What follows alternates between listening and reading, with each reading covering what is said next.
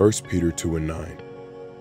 But you are a chosen generation, a royal priesthood, a holy nation, his own special people, that you may proclaim the praises of him who called you out of darkness into his marvelous light. Just think about that for a moment. You are not ordinary. You are extraordinary. You are not insignificant. You are chosen. These words should resonate deeply within your spirit and fill you with a sense of awe and gratitude. God has handpicked you, called you out of darkness, and ushered you into his marvelous light. You are part of a chosen generation. In a world that often makes us feel like a face in the crowd, God sees you as unique and precious. He has set you apart for a divine purpose. Your life has meaning, and you have been specially appointed to fulfill God's plan in this generation. Embrace your identity as a chosen one. For you are not here by accident. You have been intentionally placed in this time and place to make a difference. Not only are you a part of a chosen generation, but you are also part of a royal priesthood. This means that you have direct access to the King of Kings, the Lord of Lords. And you have been granted the privilege to approach God's throne with confidence, knowing that you have been chosen to represent him in this world. You have the authority to bring his love, grace, and mercy to those around you. You are an ambassador of the kingdom of God, carrying his light and hope wherever you go. Furthermore, you belong to a holy nation. God has called you into his community of believers, a family united in faith. In this holy nation, you find support, encouragement, and accountability. Together, we strive to live in accordance with God's word and reflect his character. As a chosen and holy people, we have the opportunity to demonstrate God's love to the world, showing them what it means to be set apart for his purposes. Lastly, you are his own special people. This is a reminder that God cherishes you, delights in you, and considers you precious. You are not just a number in the vast sea of humanity. You are known intimately by your Heavenly Father.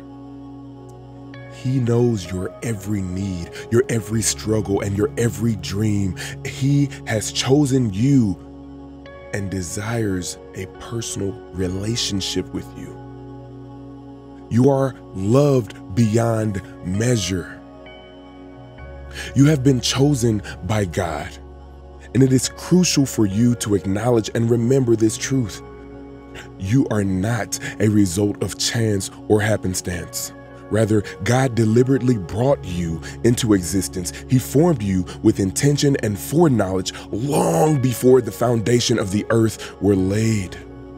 You are not an accident, a mistake, or a mere casualty of random events. God purposefully created you. Consider what he said to Jeremiah. Jeremiah 1:5. Before I formed thee in the belly, I knew thee. And before thou camest forth out of the womb, I sanctified thee, and I ordained thee a prophet unto nations. Look at that first line in Jeremiah 1:5. Before I formed thee in the belly, I knew thee. Isn't that truly astounding? Before you were even formed in the womb, God already knew you. He knew you before your very first heartbeat. Even before your mother realized she was carrying you, God had complete knowledge of you and every aspect of your being. There is nothing that you do that catches God by surprise. He was aware of every failure, every fault, every mistake, every shortcoming, and every inadequacy. And yet, in spite of all of that, he still chose you. Why? Simply because he loves you. So what are some signs that God has chosen you? Sign number 1. You don't fit. Have you ever noticed that those whom God chose in the Bible never quite fit in? Joseph, chosen by God, never truly fit in. Even as a teenager, he became an outcast within his own family, despised by his own brothers. However, God had chosen Joseph to hold the second highest position in all of Egypt, second only to Pharaoh himself. It is truly remarkable how an outcast, once a disowned slave, rose to become one of the most powerful figures in the greatest nation of that time.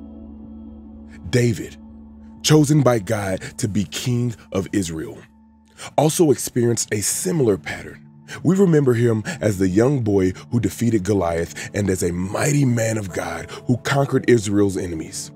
He was the chosen king, a man after God's own heart. However, David never quite fit in. His father, Jesse, failed to see the potential for kingship within him. While Jesse believed that his other sons, Eliab, Abinadab, and Shammah, were fit for the role, God had chosen the one whom Jesse had not even considered. God intended for you to be different. Your inability to fit in within this world is not a coincidence. It is because this world is not your true home. God has set you apart, marked you as his own, as a believer in Christ, and you are called to be distinct, no longer conforming to the ways of this world, but conforming to the word of God. The beauty of being chosen by God is that you need not live in fear of those who oppose you. You can be free from the anxieties of plots and schemes formed against you. Isaiah 54:17, no weapon formed against you shall prosper, and every tongue which rises against you in judgment you shall condemn. Sign number 2 that you are chosen is seen here in Isaiah 54:17. And that is, no weapon formed against you shall prosper. As you reflect on your life, you will observe that weapons have been formed against you, but they have not prevailed. The verse, no weapon that is formed against thee shall prosper, is a promise from God to his believers. Applicable not just to the people of Israel, but to Christians worldwide. Isaiah, the prophet, understood something that we often fail to appreciate. This is God's own word, assuring you that no weapon sent to harm you will succeed in its mission. The devil employs various weapons, as seen in the book of Job, where disease was among the afflictions he brought upon Job's life. Fear is another weapon in his arsenal. However, as a child of God, you do not have to fear. God has promised that it will not prevail. It will not triumph. There is nothing more reassuring than knowing that God is always by your side, supporting us. Regardless of the challenges we face or the hardships we endure, there is a radiant light at the end, brought forth by the Lord. No matter how formidable or terrifying the obstacles may appear, they will not overpower us. Victory is guaranteed for those who trust in the Lord and make him their refuge in times of adversity. If you reflect on your life, you will recognize the hand of the Lord upon you. Looking back, you can see that without the Lord, you would not have overcome the trials you face. God chose you.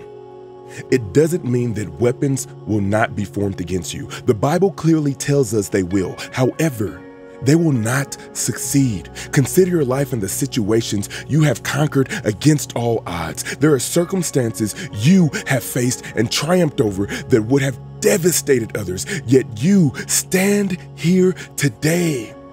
You are chosen by God. Being chosen by God does not mean that no weapon will be formed against you. It means that when weapons are formed, they will not prosper. When we find ourselves walking through the fires of life, where their intensity threatens to consume us, let us remember the story of the 3 Hebrew boys and how God delivered them from the fiery furnace. Let us recall how God entered the fire with them. Our God is truly magnificent. Not only does He rescue us from the difficult situations, but He accompanies us within those circumstances. He is with you in the midst of the waters, and He is with you in the midst of the fire. No matter the situation you find yourself in, God will be there by your side. That is why some of our most profound encounters with God occur during our darkest moments in life. God will never let you down.